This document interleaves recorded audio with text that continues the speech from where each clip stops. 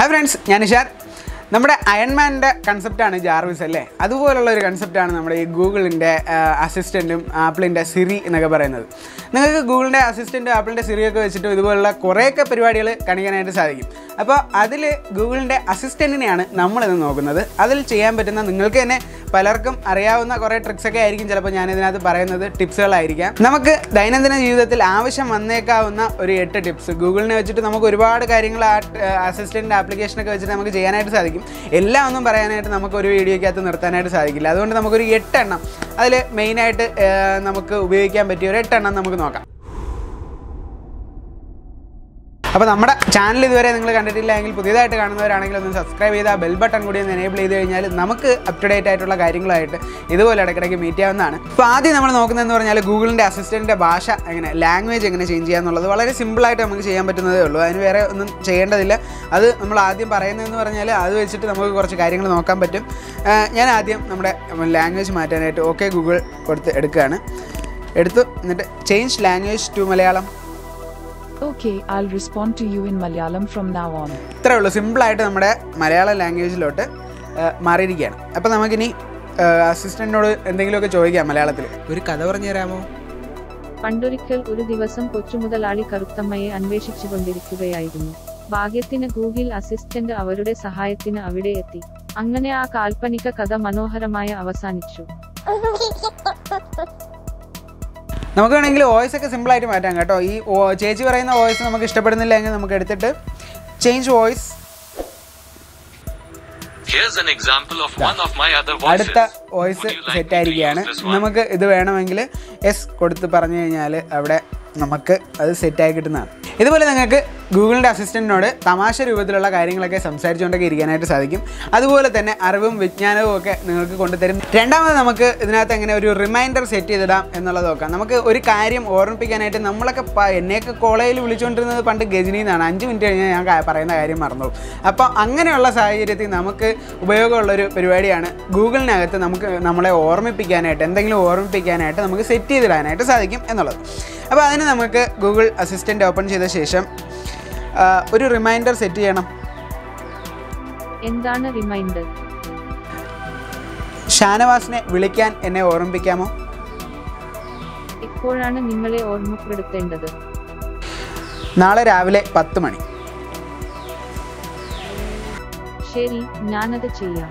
നമ്മളിവിടെ സെറ്റ് ചെയ്ത് കഴിഞ്ഞു. ഇനി നമുക്ക് നാളെ രാവിലെ 10 മണിയാകുമ്പോൾ തന്നെ എനിക്ക് ഒരു മെസ്സേജ് വരും എന്നുള്ളതാണ്. നമുക്കിതിനെ ഇംഗ്ലീഷിലൊക്കെ സെറ്റ് ചെയ്തിടാൻ വളരെ എളുപ്പമാണ്. ഇംഗ്ലീഷിൽ നമുക്കറിയാമല്ലോ, ഏതൊരു ആപ്ലിക്കേഷൻ ആയാലും ശരി, മലയാളത്തിൽ നമ്മൾ എടുക്കുമ്പോൾ കുറച്ച് ലിമിറ്റേഷൻസ് ഒക്കെ നമ്മുടെ ഭാഷയുടെ പ്രശ്നം കൊണ്ട് വരാൻ സാധ്യതയുണ്ട്. അതിൻ്റേതായ ചെറിയ പ്രശ്നങ്ങളൊക്കെ നമ്മുടെ ഗൂഗിൾ അസിസ്റ്റൻറ്റിനുണ്ട്. അത് ഇപ്പോൾ ഉദാഹരണത്തിന് പറയുകയാണെങ്കിൽ റിമൈൻഡറിൻ്റെ കാര്യം പറഞ്ഞതുകൊണ്ട് തന്നെ പറയാം, അതൊരു മൂന്നാമത്തെ ഒരു ടിപ്പായിട്ട് നമുക്ക് പറയാം. അതായത് നമുക്ക് ഇതുപോലെ ഓർമ്മിപ്പിക്കാൻ പറയുന്ന നമുക്കൊരു അലാറം പോലെ അല്ലെങ്കിൽ ഒരു റിമൈൻഡർ സെറ്റ് ചെയ്യുന്നതിനേക്കാൾ ഉപരി ഞാൻ എൻ്റെ ഒരു ലാപ്ടോപ്പ് ഏതെങ്കിലും ഒരു ഡെസ്കിൽ വെച്ചിരിക്കുകയാണെന്ന് നമ്മളിപ്പോൾ പറഞ്ഞ് ഓർമ്മിപ്പിക്കാൻ അതെങ്ങനെയാണെന്ന് നോക്കാം. അതായത് ഞാനിപ്പോൾ പറയുകയാണ്, remember my laptop is in my bag. Okay, I'll remember that. നമുക്കിനി വേണമെങ്കിൽ വേറെ ഒന്നുകൂടെ ട്രൈ ചെയ്യാം. Remember my key is in my pocket. Okay, I'll remember that. നമ്മളതവിടെ remember ചെയ്യാൻ വേണ്ടിയിട്ട് കൊടുത്തിട്ടുണ്ട്. ഇതിന് നമുക്ക് വേണമെങ്കിൽ എടുത്ത് നോക്കാനായിട്ട് what Ive told you to remember. Here's what you told me. Where is my laptop? I remember you told me. നമ്മൾ എവിടെയെങ്കിലുമൊക്കെ പോയിക്കൊണ്ടിരിക്കുന്ന സമയത്ത് നമുക്കൊരു പാട്ട് കേൾക്കുകയോ അല്ലെങ്കിൽ ഒരു മ്യൂസിക് കേൾക്കുകയൊക്കെ ചെയ്ത് കഴിഞ്ഞാൽ നമുക്കത് ഇഷ്ടപ്പെട്ട് കഴിഞ്ഞിട്ട് പിന്നീട് നമുക്കത് കേൾക്കാനോ അല്ലെങ്കിൽ നമുക്കത് ഏതാണെന്ന് മനസ്സിലാക്കാനോ ആയിട്ട് സിമ്പിളായിട്ട് ഗൂഗിളിനോട് നമുക്ക് ചോദിക്കാം, ഈ പാട്ട് ഏതാണെന്ന് പറയാമോ?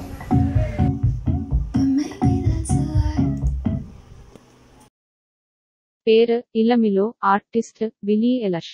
നമുക്കിവിടെ ഉത്തരം കിട്ടിയിരിക്കുകയാണ്. നമ്മുടെ പാട്ട് നമുക്ക് കറക്റ്റായിട്ട് ഏത് പാട്ടാണെന്ന് നമുക്ക് മനസ്സിലാക്കാം. അഞ്ചാമത്തെ ടിപ്പ് എന്ന് പറയുന്നത്, നമുക്ക് ഏതൊരു ആപ്ലിക്കേഷൻ ഓപ്പൺ ചെയ്യാനായാലും, നമുക്ക് വന്ന മെയിൽ ഓപ്പൺ ചെയ്യാൻ, നമുക്ക് വന്ന മെസ്സേജ് ഓപ്പൺ ചെയ്യാൻ, എല്ലാത്തിനും നമുക്ക് ഒരു ആപ്ലിക്കേഷൻ ഇപ്പോൾ ഞാൻ സിമ്പിളായിട്ട് ഓപ്പൺ ചെയ്ത് കാണിച്ചു തരാം. Open WhatsApp. Turakunnu WhatsApp.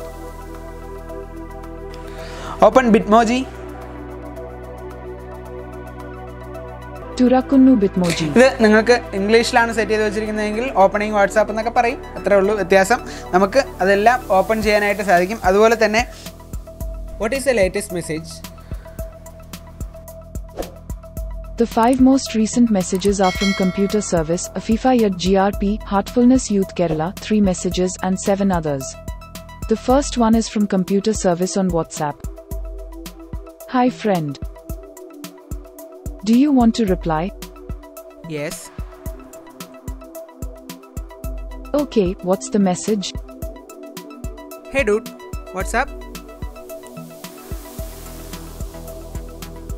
I got, hey dude, what's up? Do you want to send it or change it? Send it.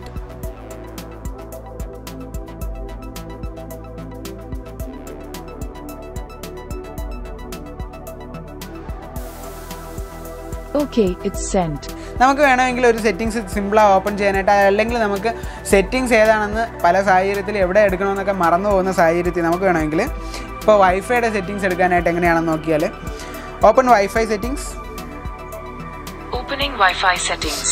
കണ്ടോ, നമ്മുടെ ആ ഒരു പർട്ടിക്കുലർ ആയിട്ടുള്ള സെറ്റിങ്സ് നമ്മൾ എന്താണോ പറയുന്നത് ആ സെറ്റിങ്സിനെ തന്നെ നമുക്ക് അതിനകത്തുനിന്ന് ഓപ്പൺ ചെയ്യാനായിട്ട് സാധിക്കും.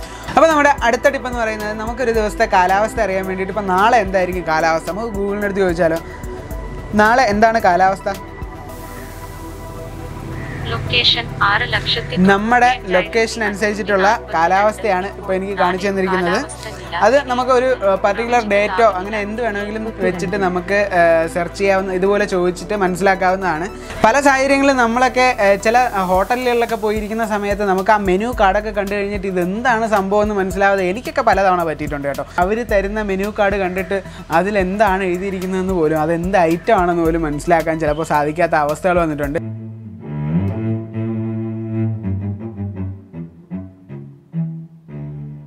അങ്ങനെയുള്ള സാഹചര്യങ്ങളിൽ നമുക്ക് ഈ ഒരു ഫീച്ചർ ഉപയോഗിക്കാനായിട്ട് സാധിക്കും. ഓക്കെ ഗൂഗിൾ എടുത്തു കഴിഞ്ഞ ശേഷം നമുക്ക് ഇടത് സൈഡിലായിട്ട് നമുക്ക് ആ ഒരു ക്യാമറയുടെ ഐക്കൺ കാണുന്നിടത്ത് ക്ലിക്ക് ചെയ്ത് കഴിഞ്ഞാൽ ഏറ്റവും വലത്തേ അറ്റത്ത് നമുക്ക് മെനു കാർഡ് സ്കാൻ ചെയ്തെടുക്കാനുള്ള ഓപ്ഷനുണ്ട്. അപ്പോൾ നമുക്ക് വേണ്ട ഐറ്റത്തിനെ സ്കാൻ ചെയ്ത ശേഷം നമ്മൾ ആ ഐറ്റത്തിലൊന്ന് ക്ലിക്ക് ചെയ്താൽ മാത്രം മതി നമുക്കത് എന്താണെന്നും ഫുൾ ഡീറ്റെയിൽസ് അറിയാനായിട്ട് സാധിക്കും. തൊട്ടടുത്ത് നമുക്ക് ഷോപ്പിംഗ് ചെയ്യാനായിട്ട് വേണമെങ്കിൽ എന്തെങ്കിലും ഒരു കാര്യം നമുക്ക് എന്താ പറയുക, ഇപ്പോൾ ചില സാധനങ്ങൾ നമ്മൾക്ക് എന്താണെന്ന് പോലും പറയാൻ അറിയാത്ത ഒരു സംഭവം ഉണ്ടാകും. അപ്പോൾ അതിനെ ഇങ്ങനെ പോയിൻ്റ് ചെയ്ത് കഴിഞ്ഞാൽ അതെന്താണെന്നും അത് എവിടെ സൈറ്റിൽ അവൈലബിൾ ആണെന്നൊക്കെ ഉള്ള കാര്യം നമുക്ക് രണ്ടാമത്തെ ഈ പോയിൻ്റ് അതിനകത്ത് നമുക്ക് കിട്ടും. അടുത്ത ടിപ്പ്, കണ്ടോ, ഇതുപോലുള്ള ബുക്കുകളൊക്കെ നമ്മളിങ്ങനെ വായിച്ച് ചില നേരത്തൊക്കെ തലയ്ക്ക് വട്ടാവൂല്ലേ. അപ്പം നമുക്കിതുപോലെ ഗൂഗിളിൻ്റെ നമ്മുടെ ഈ ആപ്ലിക്കേഷൻ ഓപ്പൺ ചെയ്ത ശേഷം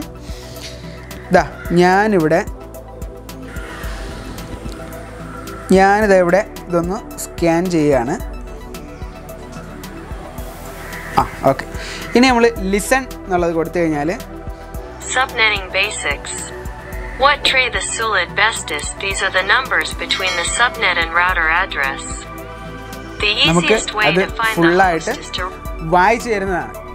മലയാളം ആണെങ്കിൽ നമുക്ക് ഇതുപോലെ തന്നെ വായിച്ചു തരുന്നതാണ്. നമുക്ക് വേണമെങ്കിൽ വായിക്കാതെ നമുക്കതിനെ കോപ്പി ചെയ്ത് ടെക്സ്റ്റായിട്ട് മാറ്റി നമുക്ക് മാറ്റാവുന്നതാണ്. നമുക്ക് ഓരോന്നായിട്ട് എഴുതിയെടുക്കേണ്ട പാടില്ല. അപ്പോൾ ലിസൺ കൊടുത്തു കഴിഞ്ഞാൽ ഒടുവിൽ ആരും അവശേഷിച്ചില്ല, അയാൾ നേരത്തെ തന്നെ നമുക്ക് അത് വായിച്ചു തരും. വേണമെങ്കിൽ നമുക്കതിനെ കോപ്പി ചെയ്യാനുള്ള ഓപ്ഷനൊക്കെ അടുത്തുണ്ട്, ട്രാൻസ്ലേറ്റ് വേണമെങ്കിൽ ചെയ്യാം. അടുത്ത് നമുക്ക് ഭാഷ വിഷയമില്ലാതാക്കി മാറ്റി തരുന്നു എന്നുള്ളതാണ്. ഇപ്പോൾ how are you in Spanish എന്ന് ചോദിച്ചാൽ In Spanish, that's ¿Cómo estás? നമുക്കങ്ങനെ ഉത്തരം കിട്ടുന്നതാണ്. ഇനി മലയാളത്തിൽ നമുക്ക് ചോദിച്ചു നോക്കിയാലോ, how are you in Malayalam? Here is your translation.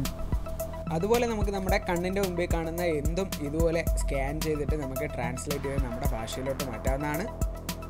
നിങ്ങൾക്ക് ഈ വീഡിയോ ഇഷ്ടപ്പെട്ടിട്ടുണ്ടെങ്കിൽ എൻ്റെ വീഡിയോ ഒന്ന് ലൈക്ക് ചെയ്യുക, ഷെയർ ചെയ്യുക, സബ്സ്ക്രൈബ് ചെയ്ത ബെൽ ബട്ടൺ കൂടി എനേബിൾ ചെയ്ത് കഴിഞ്ഞാൽ നമുക്ക് നല്ല നല്ല ഐഡിയാസും ടിപ്സും ട്രിക്സും ഒക്കെ ആയിട്ട് ഇടയ്ക്കിടയ്ക്ക് നല്ല നല്ല വീഡിയോസ് ആയിട്ട് മീറ്റ് ചെയ്യാം.